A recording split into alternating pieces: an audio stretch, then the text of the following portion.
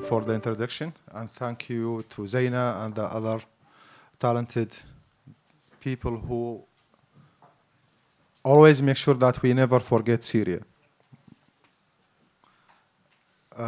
I will start my talk with a short video, a video that I always remake, sometimes in Arabic, in English, in different languages. I just change the photos of this short video to show, since we are talking about Syria, to show the important connection between my hometown, Mosul, and Aleppo. Both cities were devastated and destroyed by the recent war.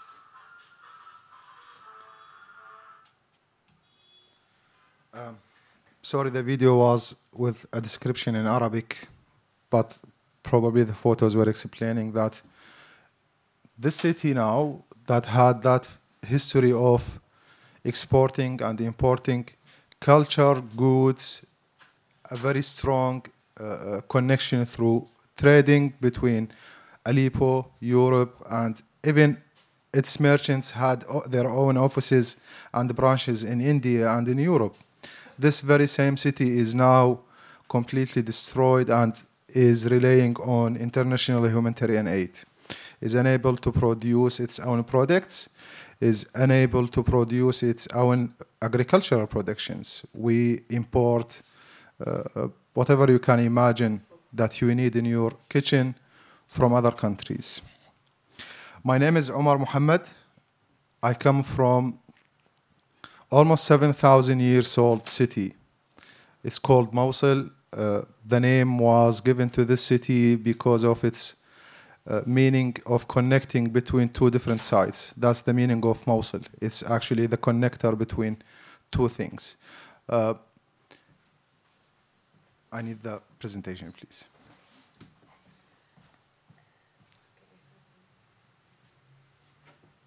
Yes, this one. Yeah, thank you. This photo has nothing to do with that. Anyway, I will start with this memory. This is me, my brother, my mother, and other relatives in my family. This was in 1992. It was under the embargo, the US embargo, where we had to make the cake with the yogurt. We cannot afford buying eggs at that time. And as you may see, this kid and this, the one in the middle with the green, both have died in an airstrike after the liberation of Mosul, during the liberation of Mosul. I always tend to go back to this memory because at that moment, when I asked my mother, why do you use yogurt in making the cake? I didn't understand what does this mean, and why should we use yogurt or eggs? Then she started explaining to me how difficult it is to buy eggs.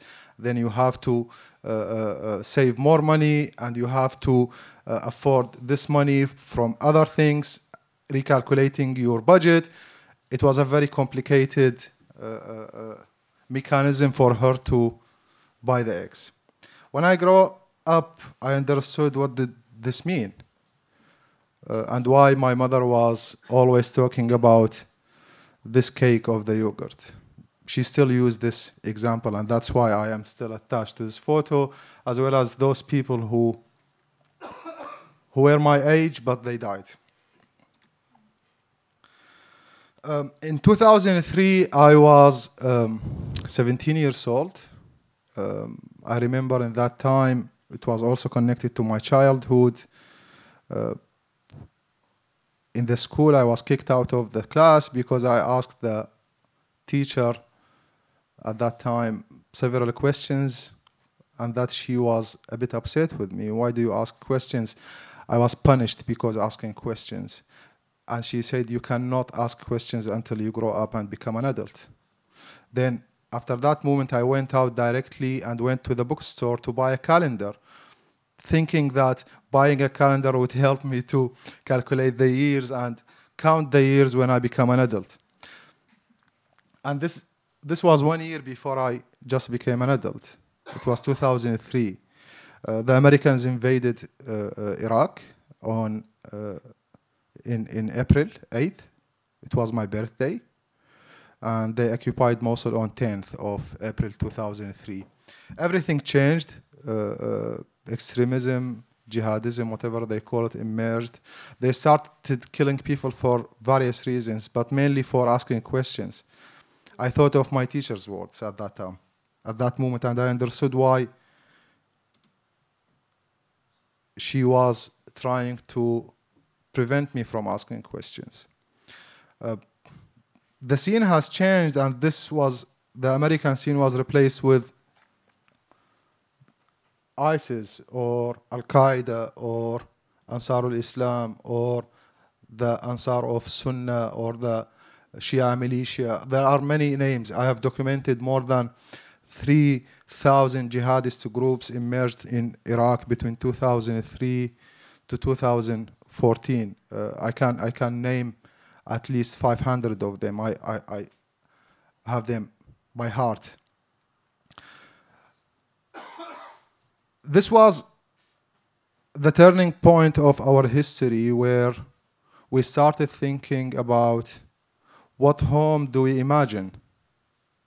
Because if I start talking about Mosul, its history, what happened, it might take me decades to explain all of this, and it also needs the context to explain everything about what happened.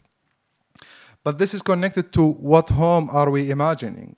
As someone who is forced to leave his city, I lived under the rule of ISIS or the Islamic State in Mosul when they came, documenting from inside the city what was happening, but then I was forced to leave, and I am unallowed to return back home now because I am wanted both by ISIS and not the government directly, but its proxies, the militias.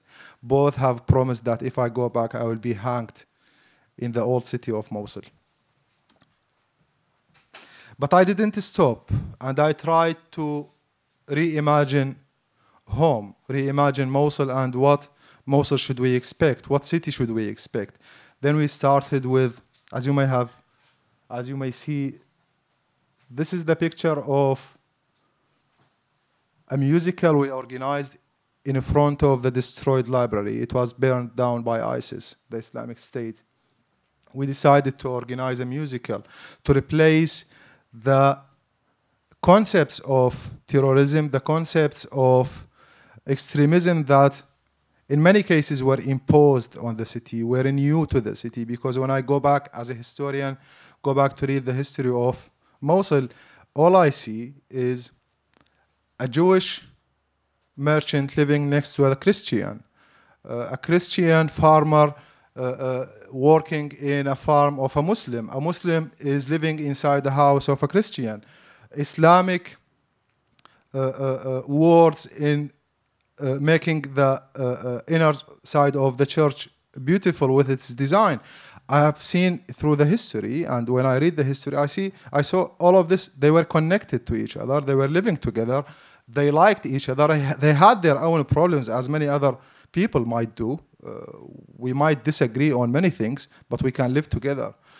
But then we saw all of these scenes of destruction, new concepts of extremism, reconciliation. We have to reconnect between the people. We have to make the people talk to each other. Then I always ask, why do we need to talk to each other? I mean, why would I need to sit with my neighbor and say, do we have problems? Why can't I just live my normal life? I have my own opinions, and my neighbor, whatever he is, Christian, Jewish, Yazidi, they also can have their own opinions. Because in the city of Mosul also we had, and this also makes me proud, that the city of Mosul witnessed in the 14th century, for example, the religious conflict between the Church of the East and the Church of Rome. And they were both disputing over few Christians who left Mesopotamia in the 2nd century of Christianity to India and established a Chaldean community there. Then Rome claimed that they belonged to Rome, but the Church of Mosul said no, they belong to the Church of Nineveh. I like this kind of dispute. It's normal, we should have it. But what came later wasn't this. It's not the home that we would imagine. They tried to change things. We had the music. They said, no, you don't have music. Music is haram in your country. But it wasn't. We have a Mosuli musician whose name is Uthman al-Mosuli in the 18th century. He was an imam, a Sufi. He used to pray all the 5 prayers. But at the same time, he was playing oud beautifully. And he created many of the melodies and composed many of the melodies that are now well known by Kulthum, Muhammad Darwish, etc., etc., etc. They say, no, this is not possible. We have to teach you how to play music. Music is not adaptable in your city. But then we wanted to prove that we have young people who can play oud. We also have, they say, that you are not a community that can live together. But we say we have had the Jewish community until political problems emerged and they were deported from Iraq. And now we are working very hard to make them part of our story again, because the whole story of Mosul is not well presented. There are missing parts of the city, but thankfully, and ISIS was stupid enough to ignore this kind of history, because this is a house, was turned a house. It's the synagogue of Mosul, Sasson synagogue of Mosul.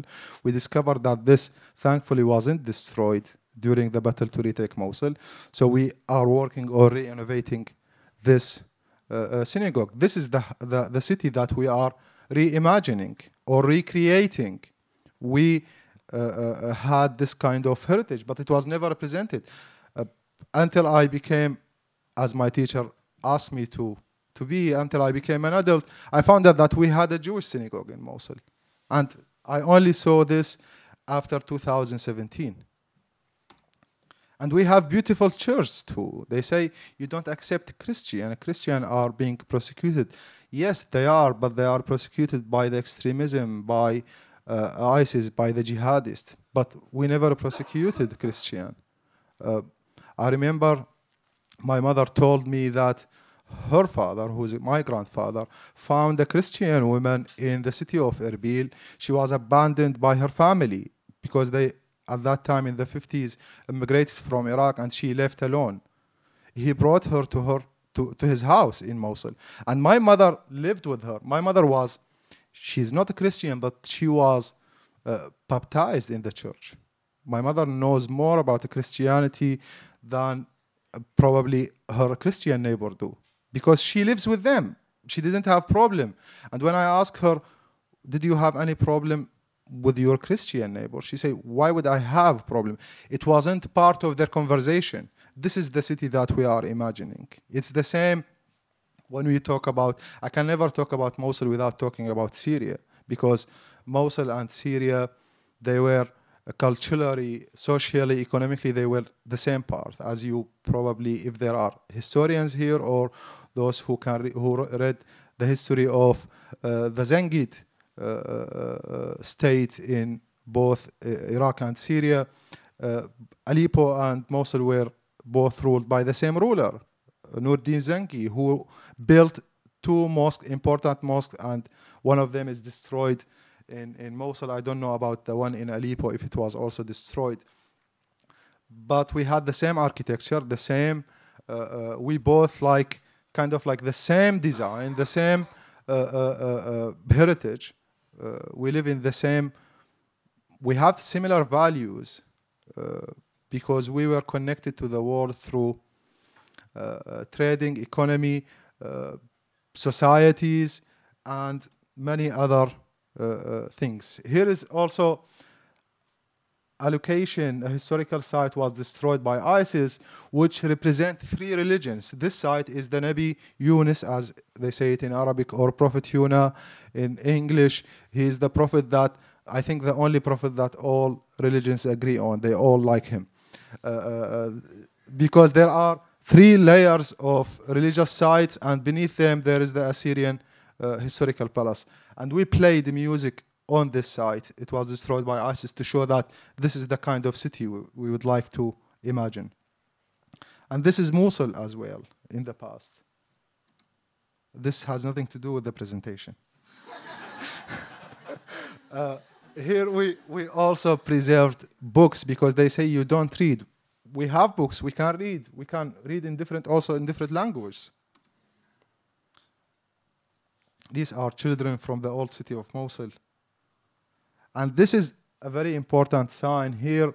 After the destruction of the city, the local government started demolishing the sites of the city, and the people then started resisting this, and they started putting on their houses. The owner of the house doesn't want to sell. They don't want to sell their houses, although it's half destroyed. They want to live in their city. They want to enjoy the heritage, but at the same time to live in a modern life, to put between two different lines, two different generations. We hope that the home we can imagine is not a home for one community or one group. We believe in diversity, but at the same time inclusion, because without the inclusion we cannot continue together. I hope that one day we can all hold such event in either Aleppo or Mosul. Thank you.